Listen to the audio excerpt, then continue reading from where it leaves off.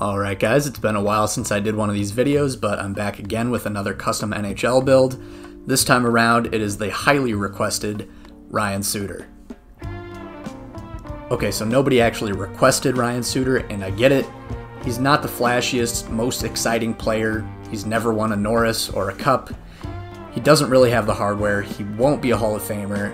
But I play a lot of defense in this game, and I wanted to build a more defensive defenseman, and there aren't a lot of great options in terms of what this game allows you to build when it comes to players like that.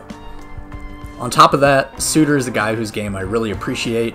He's a workhorse who plays solid defense and has aged gracefully, and he's also a guy who I think doesn't get the respect he deserves considering the career he's had. Contract aside, I think there are not many teams in the NHL who wouldn't love to have a solid veteran defender like him in their top four. He's finished in the top 5 for Norris voting 3 times, playing good shutdown D throughout his career while still contributing consistently on offense.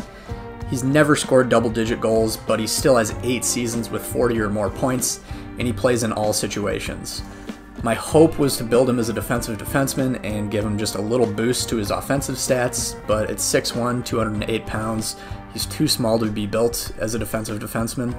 So I instead built him as a two-way D-man and just gave his defense stats a little bit of a boost. So I went ahead and gave him defensive-minded 1 for the first trait, target slapper 2 for the second, and quick defensive stick as the specialty. The result is a two-way build with 87 stick checking.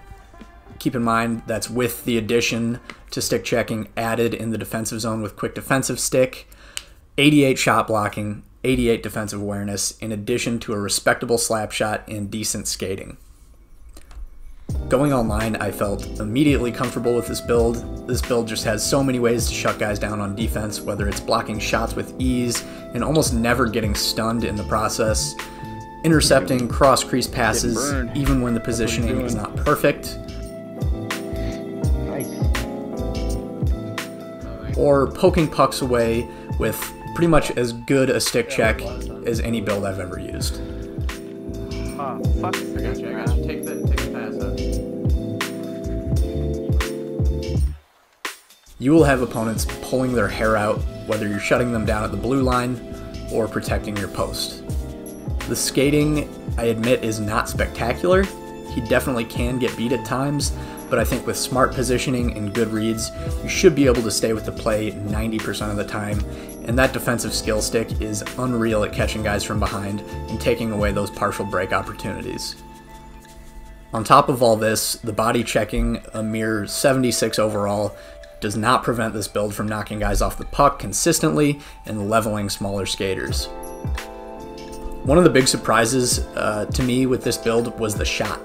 So the wrister is definitely weaker, but the slap shot with 83 accuracy and 84 power is a valuable tool in the offensive zone. Usually when I make defense builds, I have trouble getting enough goal clips to put in these videos, but not this time. I was wiring pucks in from distance off the one-timer consistently, and while I might have had just a few good lucky games or something, it's certainly not a skill to be overlooked.